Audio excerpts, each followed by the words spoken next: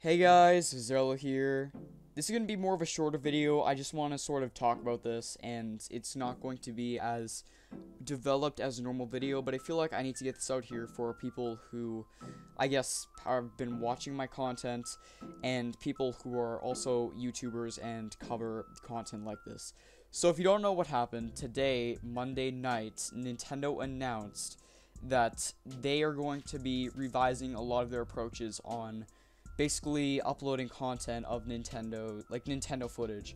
And this is incredibly important, and I feel like for a lot of people this is the logical step that should have been taken way before. Like, the creator program should not have been a thing at all. I feel like Nintendo did not really need to even implement that, and this is already a major step into the right direction. And I feel like now more and more people are going to be uploading Nintendo content to their channel. So I'm going to have a Nintendo Life article linked in the description if you want to see everything. But basically, just to sum up the new guidelines, you're allowed to now monetize your videos from promotional materials or Nintendo game content that has been officially released.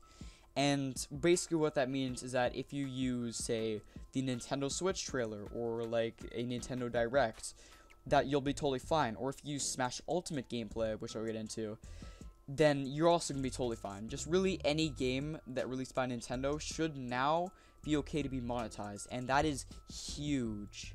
I'll get into why that's huge in a minute, but I want to talk about why I feel like this was the right decision now. So, Nintendo as a company is probably the not really the largest, but probably the most well-known game company, and that's extremely important in the grand scheme of things. And when it comes down to it, though, in 2018, Nintendo is still sort of, they're not really playing in this new market of advertising their content, and that is that's the internet. So you have YouTube, you have Twitch, services like that.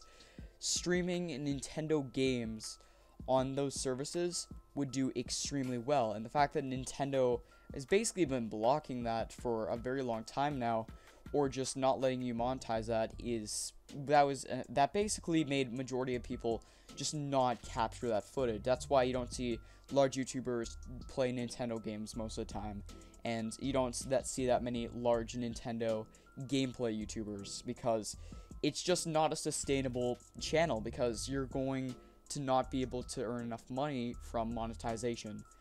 Now that this new program is in, this is easily significantly better, because now you can actually make money. And what that means is that more and more people are going to be playing more Nintendo games on their channel, and especially right before the release of Smash Ultimate, this makes this the perfect time to do it. If Nintendo were to do it anytime, this would make the most sense.